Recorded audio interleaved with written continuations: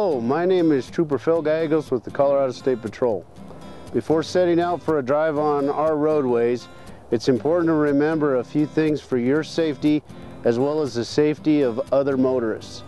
In this podcast, we will be discussing the helmet law. In the state of Colorado, there is no law that states anyone over the age of 18 is required to wear a helmet while operating a motorcycle. Even at low speeds, accidents can be serious or fatal.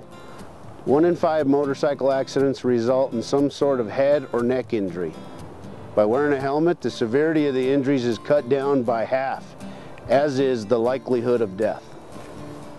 Colorado law does state that you may not operate or ride on a motorcycle before anyone on the motorcycle under the age of 18 does not have a helmet on.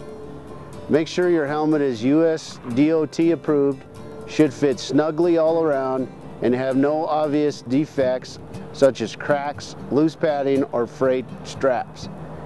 Make sure to have your helmet securely fastened at all times while riding. State law requires eye protection for motorcycle operators and passengers. Full face shields offer the most protection.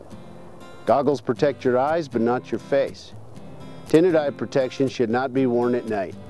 Thank you and ride safely.